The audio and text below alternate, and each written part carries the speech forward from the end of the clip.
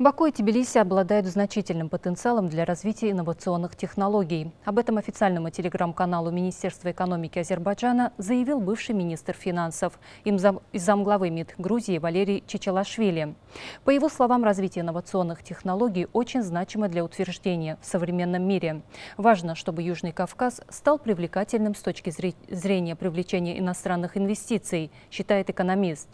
При этом возросшее внимание к стартап-экосистеме обусловлено государственной стратегией цифровой трансформации Азербайджана. Она предусматривает внедрение современных IT-технологий в бизнес-процессы предприятий и финансового сектора, а также в деятельность государственных и общественных организаций.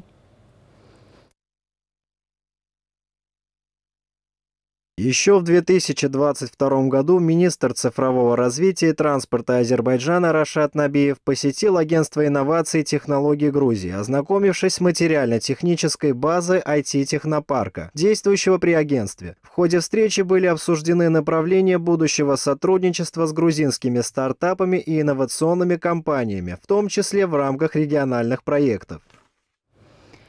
Грузия, как и Азербайджан, приступила к развитию стартап-экосистемы сравнительно недавно. Грузинские и азербайджанские инновационные компании ищут поддержку международных вендоров, венчурных фондов, привлекают подрядные заказы у ведущих компаний, сообщил Чичалашвили.